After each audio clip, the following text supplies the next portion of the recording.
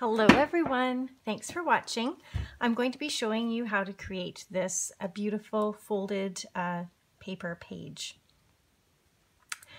Today we're going to be using some beautiful spring colors and using the Tulip Border Punch, but this is versatile enough to be able to use with Christmas photos and Christmas colors, as well as a beautiful winter scene. What you're going to need for this project is one sheet of 12 by 12 paper to serve as a background, and then some patterned paper. And I actually recommend check your scraps bin, because if you have some papers sitting in your scraps that are, you know, 4 by 4 in size, then you'll be able to make this layout with just scraps. But otherwise, any beautiful patterned paper will do.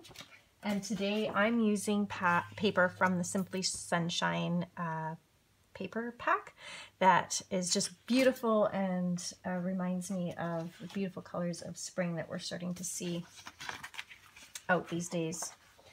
So again, I recommend using scraps wherever possible. So reach into your bin and find something that you really like. And you're going to need 8 4 by 4 squares. Now you can have them all the same. You can have them all different, or you can choose 2 patterns and alternate.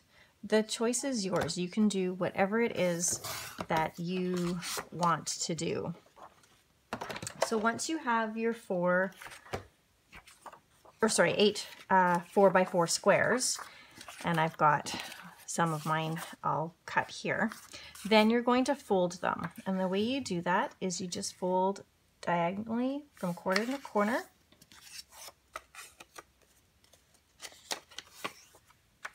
And then you open it up and fold again from the bottom to that edge, and again from the bottom to that edge. Now please don't take too much time to do this very precisely.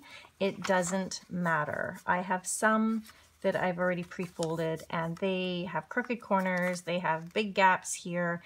That's okay. It doesn't matter because that part is going to be hidden and nobody's going to see that. So once you have your 8 petals all folded, you're going to put them aside. And I have mine all folded, even though you didn't see them. Next, what we're going to do is we're going to cut the center circle of our page. So, and that was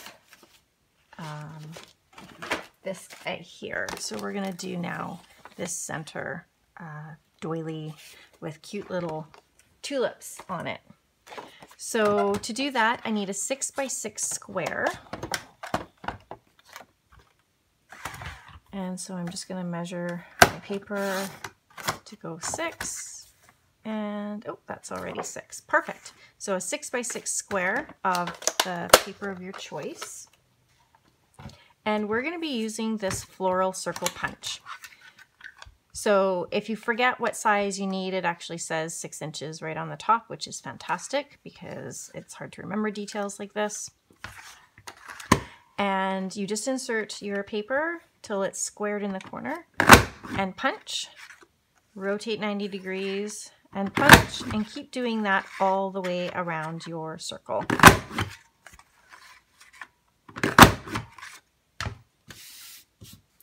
Then you'll end up with this really funky looking half circle, half square thing.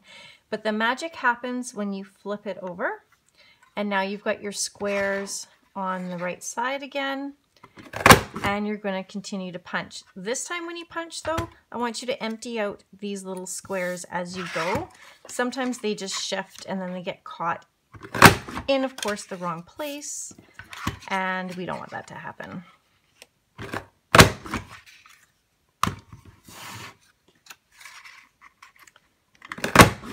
And once you're finished, you have a gorgeous doily with these cute little flowers. I don't know if you can see that. I get maybe a different color. Cute little flowers between. It's just beautiful. So now that we have this, what I recommend is that you use a repositionable tape for this next step. And we can get that already taped and ready to go. And then just set this aside close by. So I'm just going to move it down here. And then you're going to align all of your papers in a circle.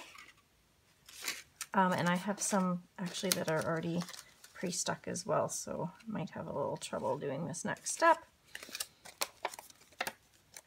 Turns out my last video didn't actually record when I thought it was recording, so I kind of disassembled my project and started again, but hey, that's showbiz, right?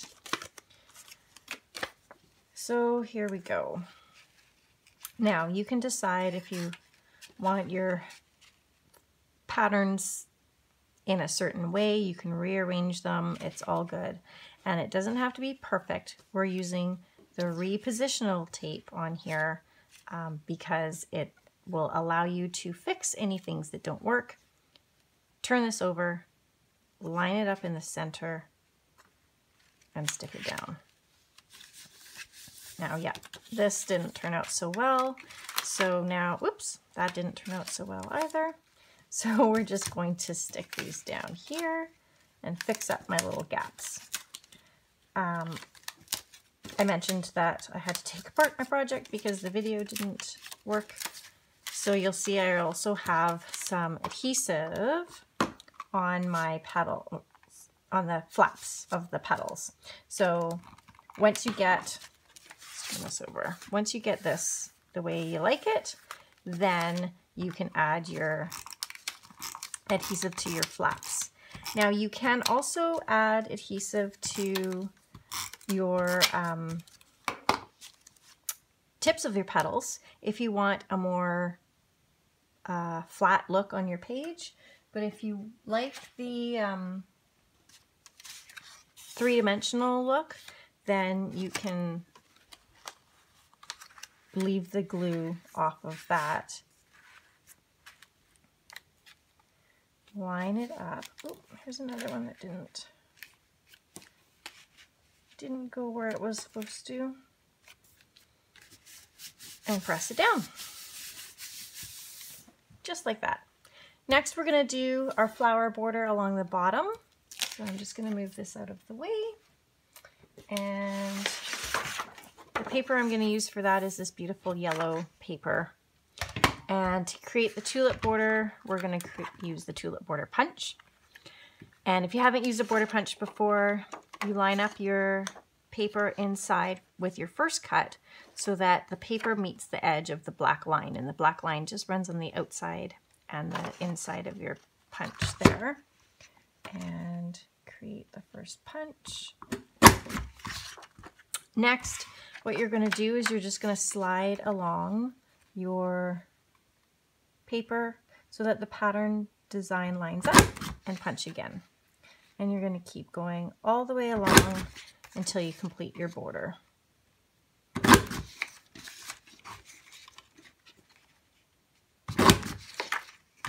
got one more.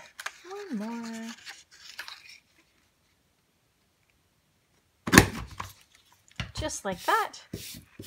And then I'm going to use my trimmer and just trim it nice and close so that I've got just a small border along the bottom.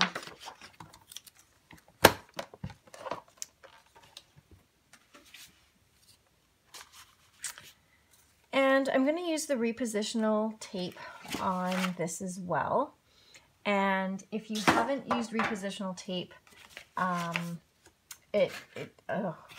you've got to try it. You don't know what you're missing. What I like about it is that, well, it's repositional. So I can run all the way along my design, and the tiny little dots will skip the holes. And if you end up with any on your table or paper project underneath, they just rub away, which is fantastic. So keep going with this. I actually prefer to use a little silicone mat for this because then it doesn't even go through onto my project. I have these available in a nice blue strip size. I just forgot to pull it out, and this one was handy. And this one was from my friend Ginny at Stamping Up. So if you have a Stamping Up rep, you can find it from them. Otherwise, you can get one from me with the purchase of a punch as well. So stick that down, and there you go. Next up is to get a photo for the center. And what I did on my punch is I wrote myself a note that you can use the custom cutting system with the small circle, the green blade, and you'll get a circle that fits perfectly in the middle. And then you can add embellishments if you want to your project, stickers or any other embellishments that you enjoy, and you're done. So I really want to thank you for taking the time to watch my videos, and like and subscribe my channel and my Facebook page. Share with your friends, and have a great day.